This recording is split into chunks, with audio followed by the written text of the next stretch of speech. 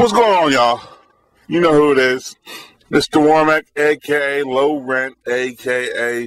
The Ignorant American, a.k.a. The Truth As You Know It, a.k.a. Dirty Business, a.k.a. The Jet Jaguar of YouTube.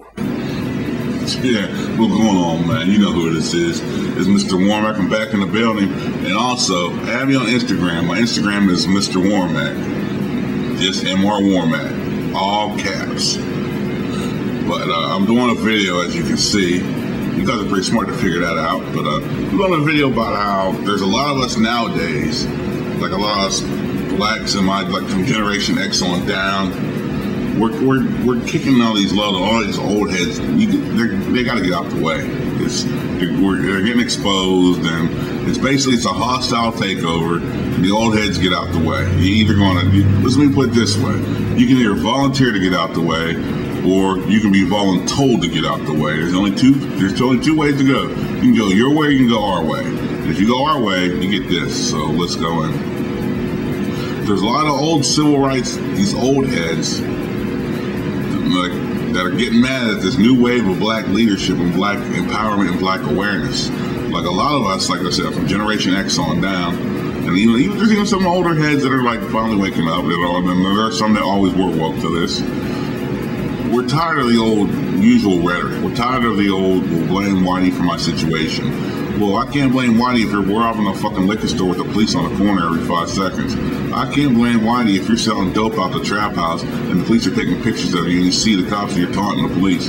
I can't blame Whitey if you don't have a job and you're selling drugs and you're sitting in the corner 24 hours a day and then you wonder how you get arrested wearing brand new J's every day. A lot of us are tired of all these excuses. A lot of us are tired of you guys just mess and talking and like you ain't showing the way nothing. Like there's certain leaders who we respect and who I respect, but majority of you leaders I have nothing for. I'm tired of hearing them. A lot of them are just there to get their little deals and go.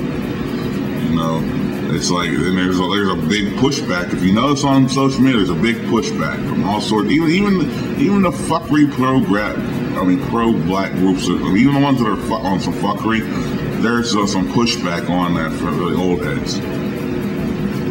Like the new wave isn't like taking names, or like we don't care. Like I'm not saying I'm a leader, I'm not saying this. I just put the information out. Once you research it, you call me a liar first, and you're like, hey, you were right. I know. But from religion to politics, as far as like the new black, the new blacks, as I'd say, as far as that goes, we on some bullshit with you guys. We're not taking names with you guys. We're like, we're not following the old DNC, blame the white man, suck up the government, government money. Now, how do I say? Don't suck the government funding.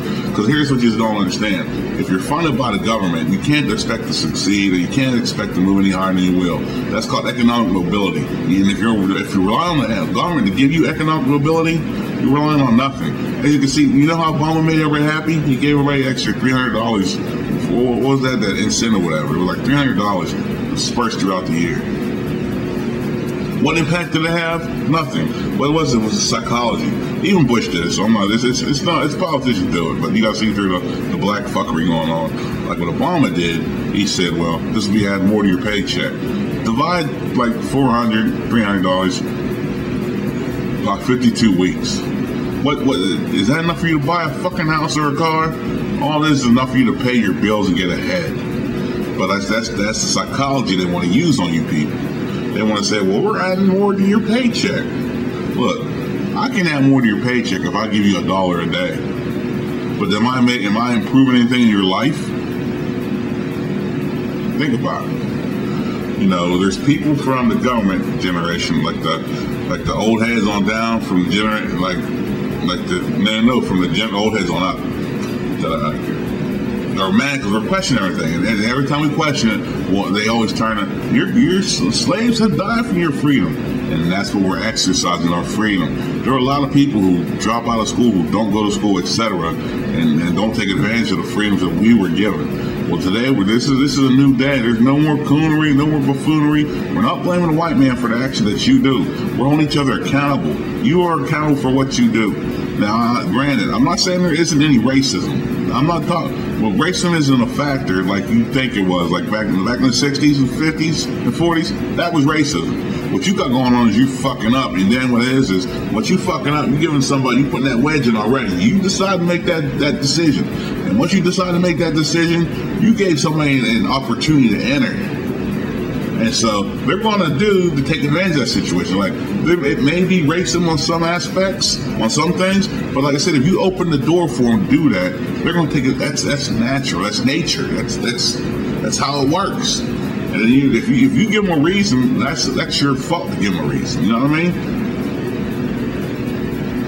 I mean, not everything is, everything. Some of it's because you just don't want to do anything. Let's be honest. So. There's a new breed, and it's how it is. It's either you roll over, you're gonna get rolled over. No. Either you roll with, you're gonna get rolled over. That's how it is. There's no negotiating. It's how it is. So I hope you guys get your swerve on, because it's what's the old saying we should say back? If you're gonna get down, you're gonna lay down. Peace.